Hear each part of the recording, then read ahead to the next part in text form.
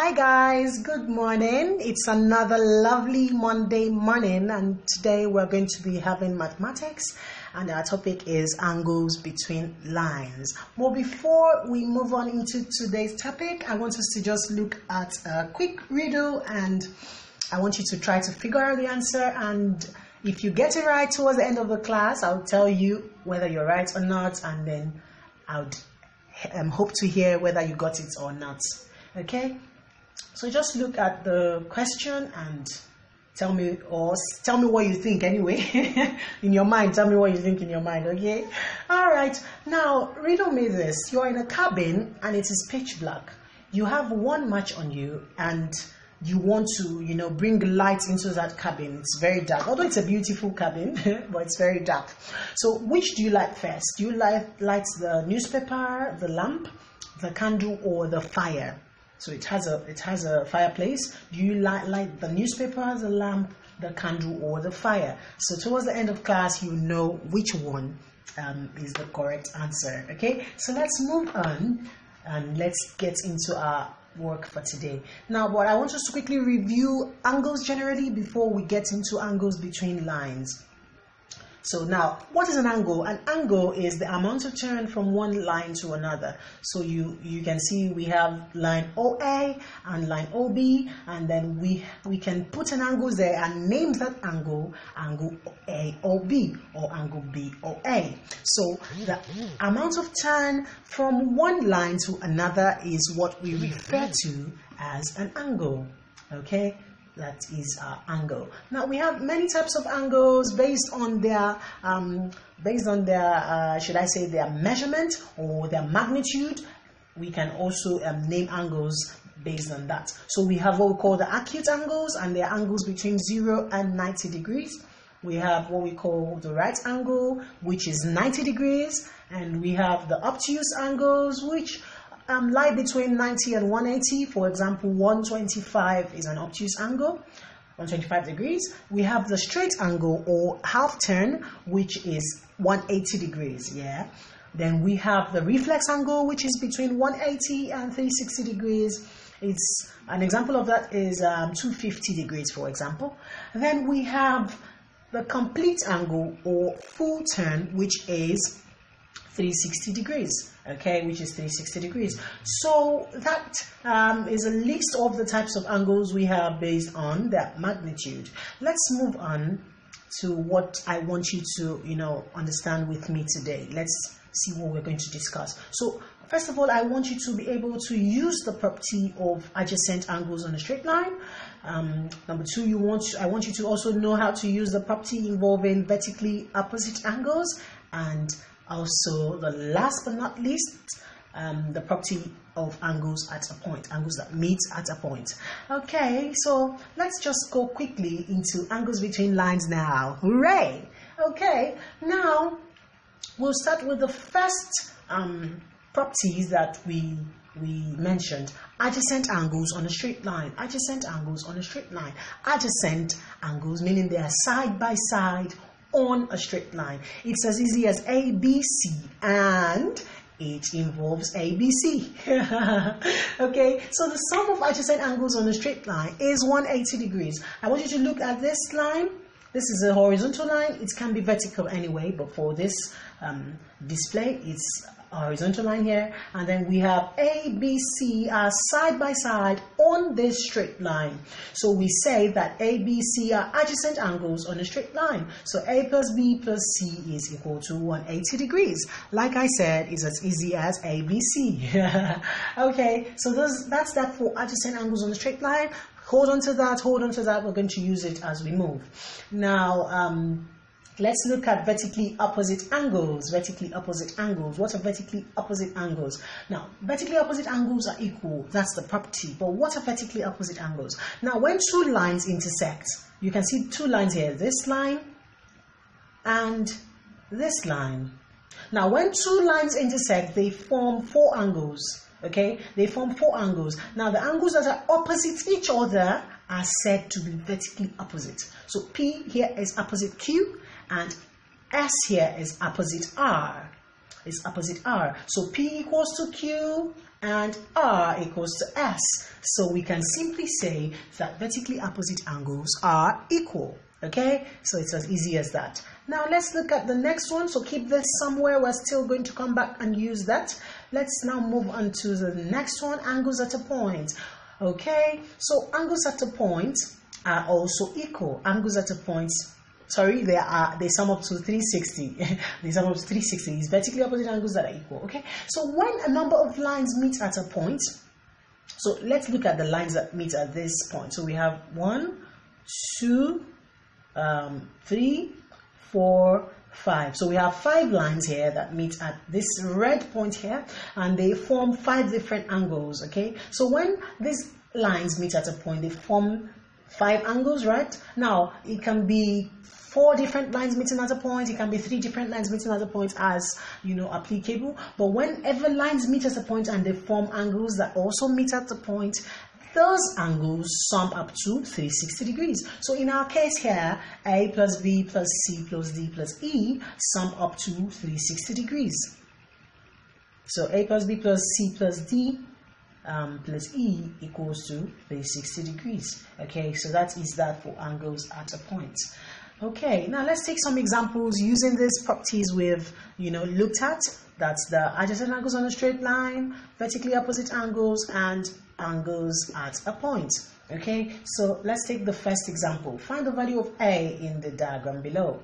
Find the value of A in the diagram below. So you can see that this diagram contains a horizontal line here, and that is a straight line, of course. And on this straight line, we have A and 150 degrees. So A and 150 degrees are adjacent angles on a straight line. So that gives us our answer.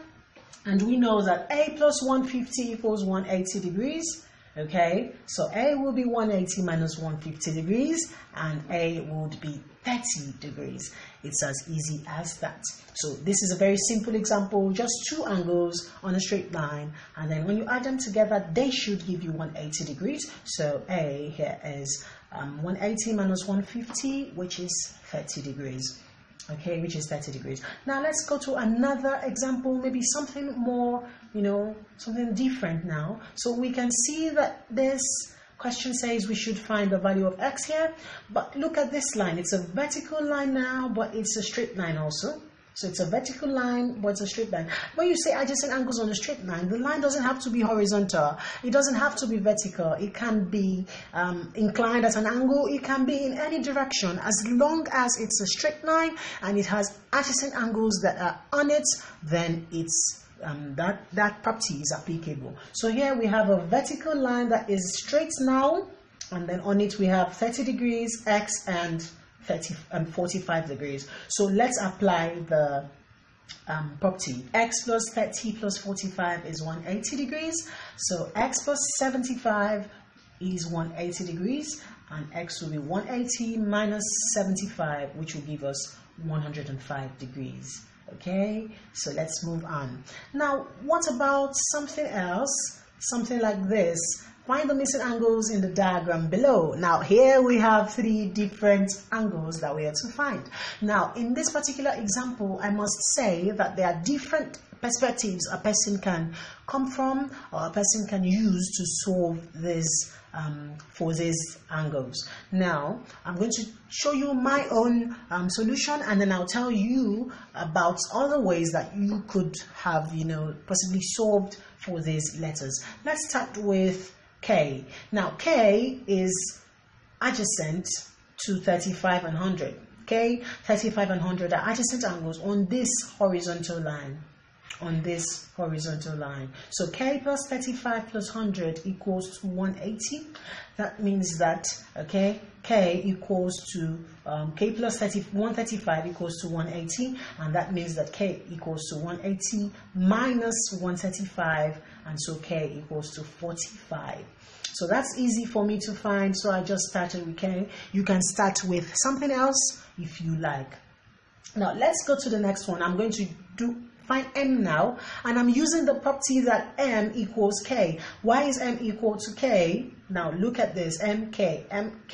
They are in between this horizontal line and this line. So they are in between those two lines, and they are vertically opposite. They are vertically opposite each other. So m equals to k because they are vertically opposite, and then m equals to 45 degrees because k is 45. Now let me tell you that there's another way you could have solved for m. Now look at this line. Look at this line again. Now on this straight line, this is a straight line, even though it's not horizontal or vertical, it's a straight line, and it has angles on it, m, 35 and 100.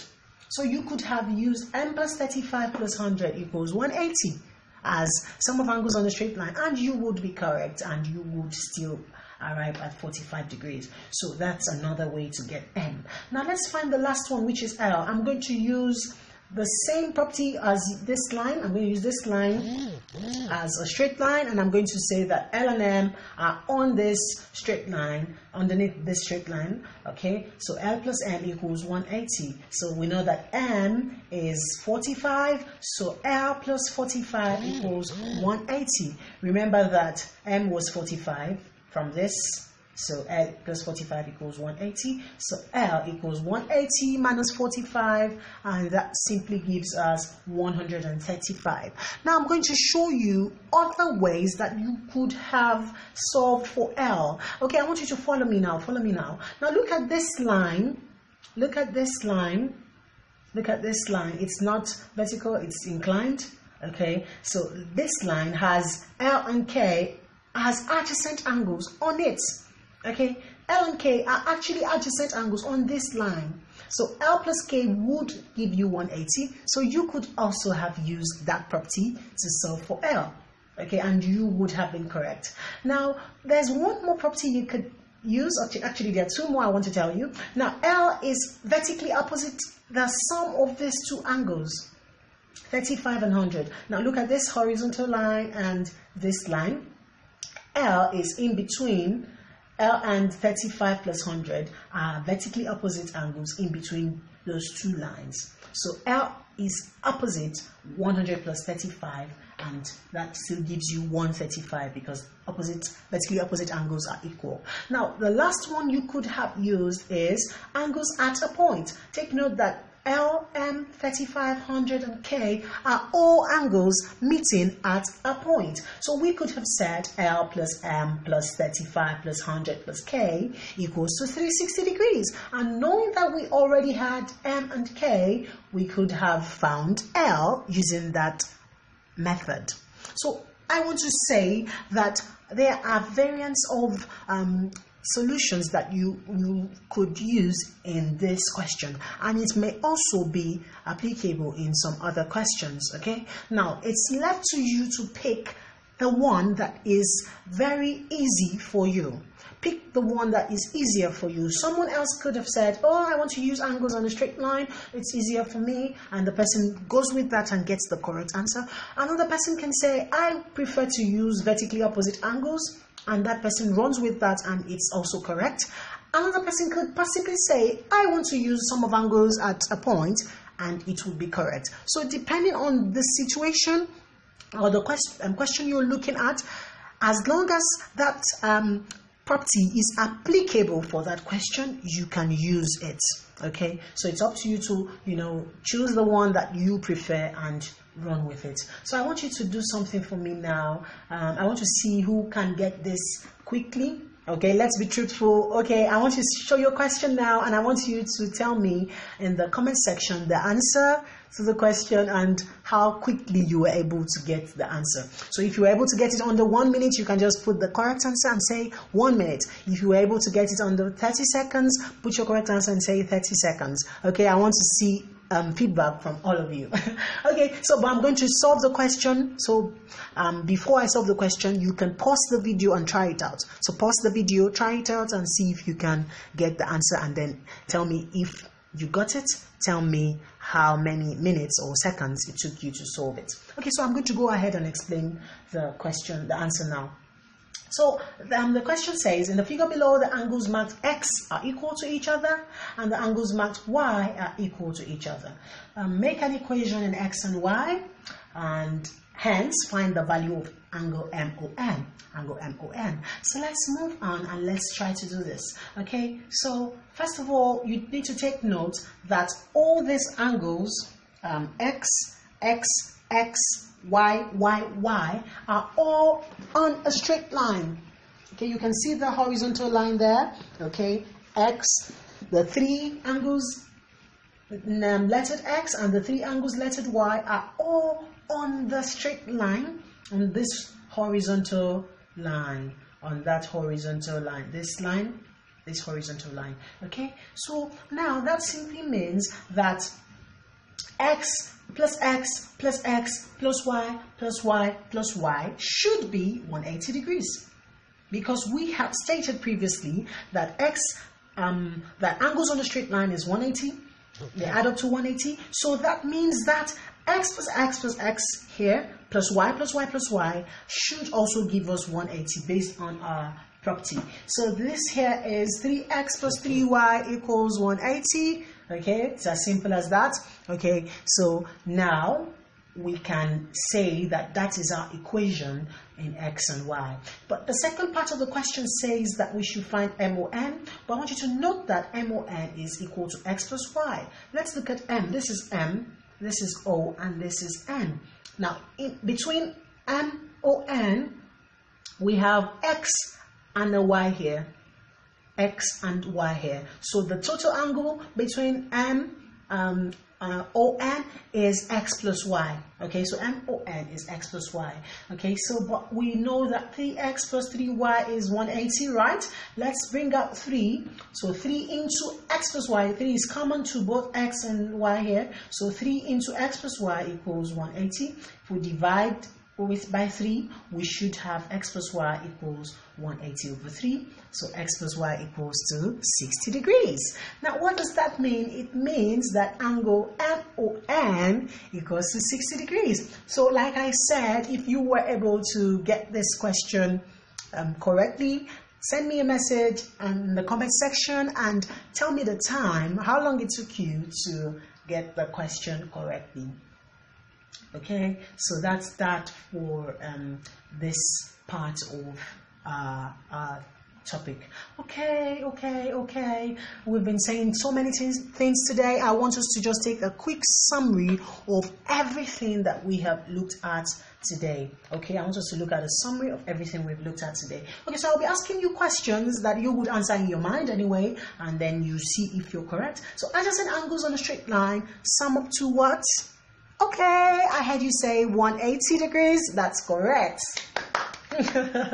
Okay, now the next thing we're going to look at is, next question will be vertically opposite angles. What can you say about vertically opposite angles? Okay, I hear you. I can hear you say they're equal. Did you say that? Yes, you're correct. Vertically opposite angles sum up. They are equal, sorry. Vertically opposite angles are equal. Okay, so the last question, angles at a point. Angles at a point sum up to what? Okay, I'm listening. What are you saying? If you said 360, you are correct. So, angle at a point sum up to 360 degrees. I want you to make a pact with me that you're going to remember this.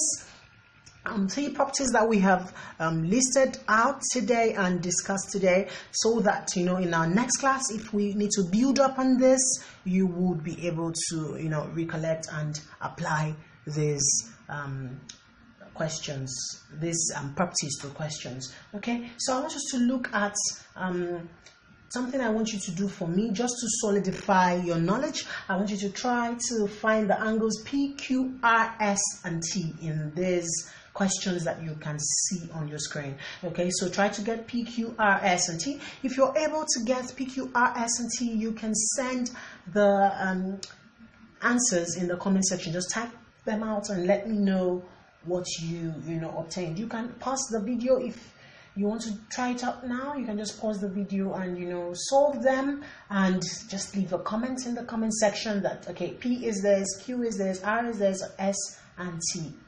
Also, this is optional. You can visit quizzes.com and try to just solve some questions there on angles. If you see some questions on angles, just try to solve those questions, and also tell me if you were able to get them right.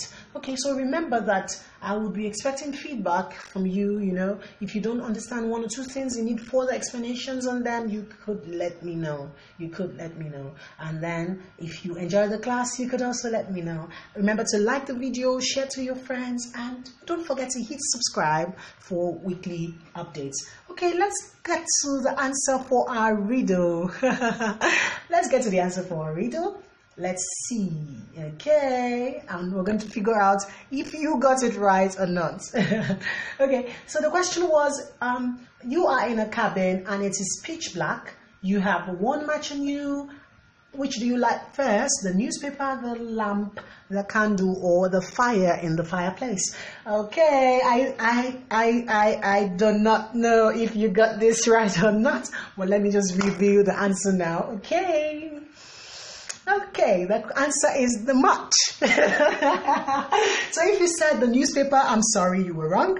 If you said you would light the lamp, well, that's not correct. If you said you would light the candle or the fire, you were not correct also. The simple answer is the match. For you to light any of those things, of course, you have to light the match first. So it was a trick question, actually. It was a trick question. So if you got this right, thumbs up. Super, super, super thumbs up to you. And I hope you had a lovely class. I hope if you're asked to repeat any of these properties that we've discussed today to anyone, you should be able to go on and teach them what you have also learned today. So I would see you again, same time, same day next week, and I hope you continue to have a lovely, lovely, lovely day. Bye.